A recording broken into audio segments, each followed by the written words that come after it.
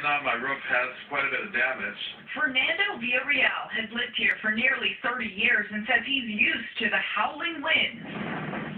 Always strong winds seasonally, especially this time of the year.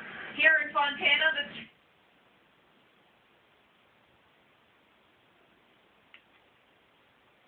almost to the point where it'd be very difficult for us to catch it, obviously, if the winds are up to 65 miles an hour.